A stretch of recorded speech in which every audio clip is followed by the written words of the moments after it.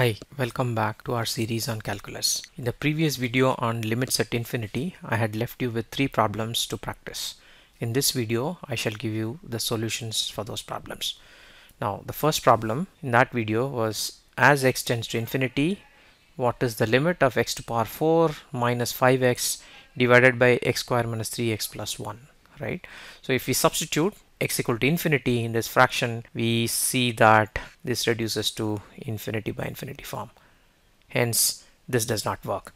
So as we learned in the previous example, what we need to do here is simply find out the largest power of x, which is x to power 4, and divide all the terms in numerator and denominator by that, which will give us limit x tends to infinity 1 minus 5 by x cube divided by 1 by x square minus 3 divided by x cube plus 1 divided by x to power 4. Alright, so now in this, if we substitute infinity in place of x, what we get is 1 divided by 0 minus 0 plus 0, and this is minus 0, which is nothing but 1 by 0, which is equal to infinity. So this function tends to infinity as x tends to infinity, which is kind of intuitive. If you see, the numerator has a larger power compared to the denominator, and hence it is likely to go to infinity. If it's the vice versa, it is likely to go to 0, right? That's kind of intuitive. Let's look at the next problem. In the second problem, we want to find the value of the function 1 plus x minus 3x cube divided by 1 plus x square plus 3x cube as x tends to infinity. Here again, when we substitute directly x equal to infinity, we get an infinity by infinity, which is an indeterminate form.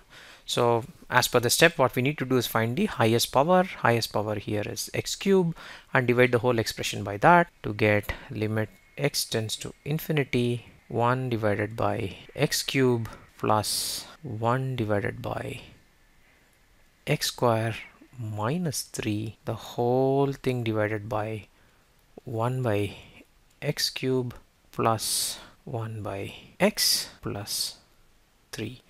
Now when we substitute x equal to infinity in all the places where x is there, we get 1 by x cube becomes 0, 1 plus 1 by x square becomes 0, and you get a minus 3.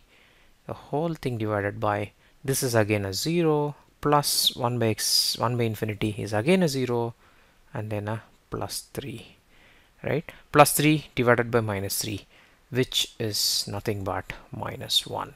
Hence, this expression as x tends to infinity tends to minus 1, right? What seemed like an infinity by infinity indeterminate form actually has a well-defined limit.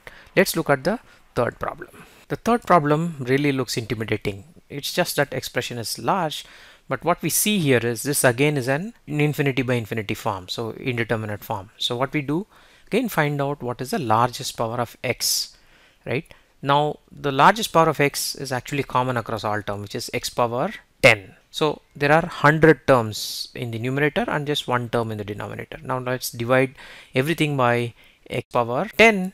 Limit x tends to infinity of 1 plus 1 by x to the power 10. So when I divide this by x power 10, it comes to this, right?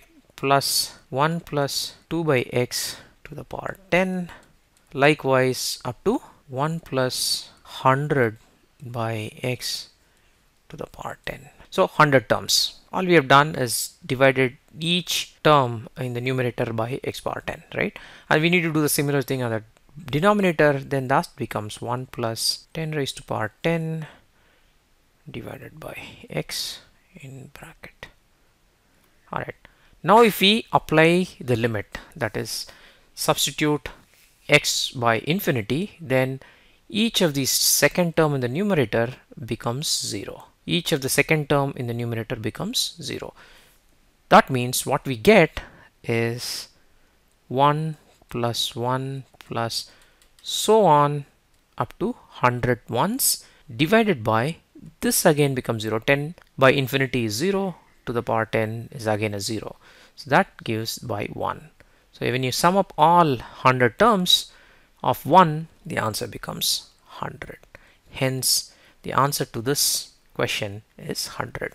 So compared to all the other limit problems, this is one of the easiest. So you find an infinity limit at infinity, find the highest power, divide the numerator and denominator by the highest power, and apply the limits. Thank you. Keep watching Math Smart.